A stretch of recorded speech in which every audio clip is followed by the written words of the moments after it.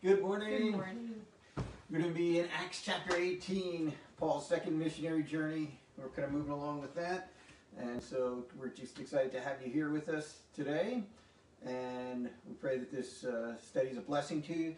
We just wanted to, anybody has a prayer request, just want to remind you, you can go to Pastor, send an email to pastorbspang@comcast.net. And also, all these devotions are loaded up on goodshepherd.sc.org. If you ever want to look through the older devotions, we went through the entire Gospel of John, and now we're going through the book of Acts. So, goodshepherd.sc.org. All right.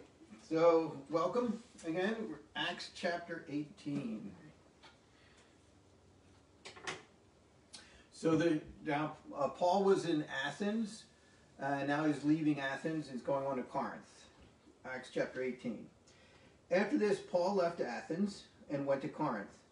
There he met a Jew named Aquila, a native of Pontus, who had recently come from Italy with his wife Priscilla, because Claudius had ordered all the Jews to leave Rome. Paul went to see them, and because he was a tent maker as they were, he stayed and worked with them. Every Sabbath he reasoned in the synagogue, trying to persuade Jews and Greeks.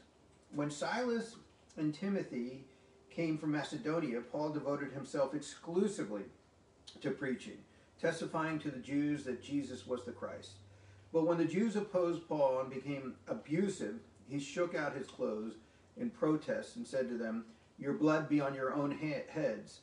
I am clear of my responsibility. From now on I will go to the Gentiles."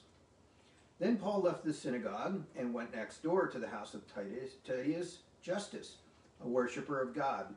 Crispus, the synagogue ruler, and his entire household believed in the Lord, and many of the Corinthians who heard him believed and were baptized. One night the Lord spoke to Paul in a vision. "Do not be afraid. Keep on speaking. Do not be silent. For I am with you, and no one is going to attack and harm you, because I have many people in this city." So Paul stayed for a year and a half, teaching them the word of God. While Gallio was proconsul of Achaia, the Jews made a united attack on Paul and brought him into court. "This man," they charged, "is persuading people to worship God in ways contrary to the law." Just as Paul was about to speak, Gallio said to the Jews, "If you Jews were making a complaint about some misdemeanor or serious crime, it would be reasonable for me to listen to you. But since it involves questions about words and names and your own law, settle the matter yourselves. I will not be judged of such things." So he had them ejected from the court. Then they all turned on Sosthenes, the synagogue ruler, and beat him in front of the court. But Gallio showed no concern whatsoever. Continuing with verse 18, Paul stayed on in Corinth for some time. Then he left the brothers and sailed for Syria, accompanied by Priscilla and Aquila. Before he sailed, he had his hair cut off at Cenchreae, because of a vow he had taken. They arrived at Ephesus, where Paul left Priscilla and Aquila. He went himself into the synagogue and reasoned with the Jews. When they asked him to spend more time with them, he declined. But as he left, he promised, "I will come back if it is God's will." Then he set sail for Ephesus. When he landed at Caesarea, he went up and greeted the church and then went down to Antioch. After spending some time in Antioch, he set out from there and traveled from place to place throughout the regions of Galatia and Phrygia, strengthening all the disciples. Meanwhile, a Jew named Apollos, a native of Alexandria, came to Ephesus. He was a learned man with a thorough knowledge of the Scriptures. He had been instructed in the way of the Lord, and he spoke with great fervor and taught about Jesus accurately, though he knew only the baptism of John. He began to speak boldly in the synagogue. When Priscilla and Aquila heard him, they invited him to their home and explained to him the way of God more adequately. When Apollos wanted to go to Achaia, the brothers encouraged him and wrote to the disciples there to welcome him.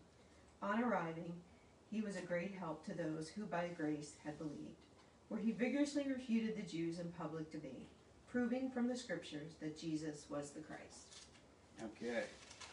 All right, let's pray. Lord of grace and mercy, thank you for this time together. Thank you for this beautiful day you blessed us with. Thank you for the gift of grace and mercy in our lives. Thank you that the word has gone forth. May we be faithful in this generation to spread the good news of Jesus to all that you place in our lives. So thank you, Father, for this time together. In Jesus' name, amen. Amen. All right, so you can see the word of the Lord continues to go forth. There's opposition at times, but God's plan is not going to be thwarted. It's going to go forward. And Apostle Paul is going to be faithful in this. He receives a vision from the Lord. He said, the Lord says to him, don't be afraid. Keep on speaking. Don't be afraid. I'm with you. Keep on speaking. And he says the same thing to us. Do not fear is a constant refrain that you see in the scriptures. God comes and says, do not fear. Do not fear. I am with you. So God is with us. We shouldn't be afraid to speak the good news that is found in Jesus, even when there's opposition. So that was in verse 9 and 10. Paul receives this vision. Not to be silent, but to continue on in preaching. And I was just going to say, but also before that, when he was preaching to the Jews and they opposed him, he said, that's enough. I'm going to the Gentiles. Yeah. Yeah, so he's still right in the same town, but he leaves the synagogue and goes to the Gentiles. And he started off by every Sabbath, that would be Saturday for Jewish people. Every Sabbath he would go to the synagogue and reason with them. But after a while there was opposition that rose up to that. So he's like, well, I've got to bring the message to the Gentiles then. Now, it's interesting in verse 12. Galileo. Luke is a great historian. The author of Acts is Luke. He's a physician, also very detailed, very good historian. And we know when Galileo ruled because archaeology found an inscription with when Galileo was proconsul in the area, the years that he was, and it's like I'm just saying off the top of my head, I think it was like a 3-year, Galileo was proconsul of Achaia from 51 to 52 AD. So, we know when Apostle Paul was there. We can date the actual events here very, very precisely to within a few months of when these things were occurring here. So that's really pretty cool. When you think about it. There's so much detail in the New Testament that we know when these things were occurring within a few months in there. So, but Galileo, he's just like, this has to do with your religion. I'm not going to rule on this. And he lets them like beat somebody else in front of the courtroom. It's just like, I don't care. Go ahead, do whatever you want. That's not really justice. So one of the things we take for granted as Americans is the rule of law. And okay, maybe it's not perfectly administered at times, but we take a lot of things for granted that other people wouldn't have taken for granted and didn't have. They didn't have rights. They didn't have anything like that. So thankful for the Bill of Rights, thankful for the Constitution, thankful that we live under a rule of law. Yes. We shouldn't take it for granted. So they beat him. Then they connect up with Priscilla and Aquila, who were thrown out of Rome during this time of persecution of the Jews under Claudius, Emperor Claudius of Rome. And we don't know exactly the circumstances surrounding all of that, but anyway, a lot of Jews had to leave Rome at that point, the Jewish population. And they were tent makers also. Yes. So that was what Paul's... so Paul, at times in his ministry, is what we would call like a worker priest. So he's working to support himself and proclaiming the good news, proclaiming the gospel. So he's doing whatever he can and has to be able to continue the speaking the good word of Jesus to people, and sometimes he has to support himself in that. Now, ideally, it would be others that are supporting him, so he can devote himself full time to that ministry. And you'll see that at times, like when Paul, when Silas and Timothy come, then he devoted himself fully, it says, to the preaching of the gospel. So that might have meant that Timothy and Silas brought a gift from the other congregation to support the work of doing that. So then he could go and devote himself fully to preaching. So, those are some of the things, the way the gospel is propagated, that we support the work of people that are evangelists, that are going out, missionaries that are going out into the world. Okay, so then, of course, they started to travel back to, it's kind of like they're looping around now. They spent, actually, just kind of back up, they spent a lot of time in Corinth. He spent 1.5 years in Corinth, so that's a long time preaching there. Now he's heading back, and he heads back towards Ephesus, and he meets up with Apollos, who another person proclaiming the word of the Lord, but he needed a little bit more instruction.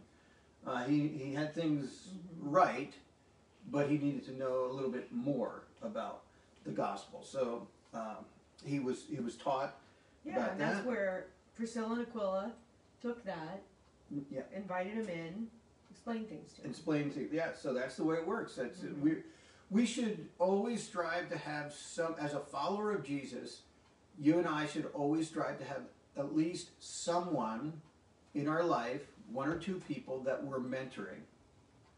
So somebody that you could say, I'm mentoring them to how to be a disciple, how to be a follower of Jesus. So that's a task for all of us, and not just. I think sometimes in American Christianity we get the idea that that's for the work of the professional, the professional church workers, the pastors, the directors of Christian education, whoever else, the people that study this stuff. No, all of us are part of the priesthood of all believers and called to mentor other people in their walk with Jesus, to disciple them, if you will. So that's an important task for all of us. And really think about, who has God placed in your life that you can mentor?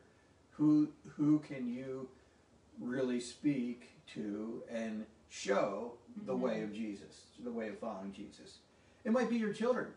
I mean, you're certainly called to mentor your children, but beyond that as well, it might be somebody else that God has placed in your life. So keep that in mind. Anything else that kind of stands out again? No, it's not that it's a big deal, but I just never noticed that Paul shaved his head of a vow. I don't know if that's a huge deal, but I never even caught that before. Yeah, so what verse was that in there to you? Right after 19. Verse 9, right after verses 18.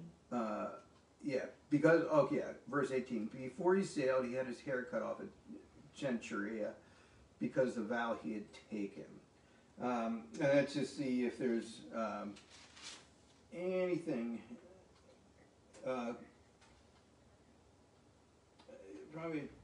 It was probably it says in the footnotes, it was probably a temporary Nazirite vow. Different vows were frequently taken to express thanks for deliverance from grave dangers.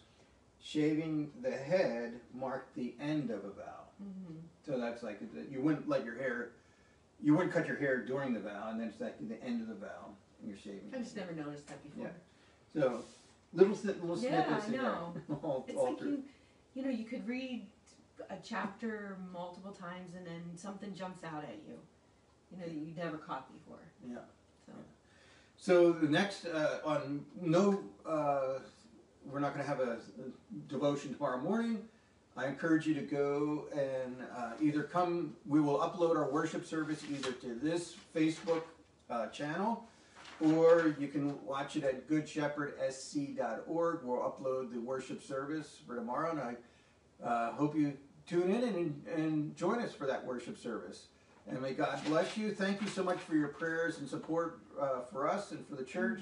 And please reach out to us on how we can support you and pray for you. Yeah. God bless you all. Enjoy the beautiful day. Yeah. Have a wonderful day.